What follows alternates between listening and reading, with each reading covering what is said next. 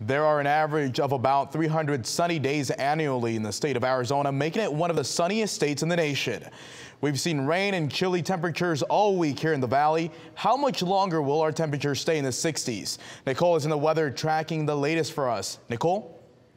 Yeah, Gabe, we've actually had some weather to be tracking recently with a lot of rainfall, and here are your rainfall totals. And with that rain has brought some cooler temperatures for your bus stop forecast tomorrow when you're dropping those kiddos off.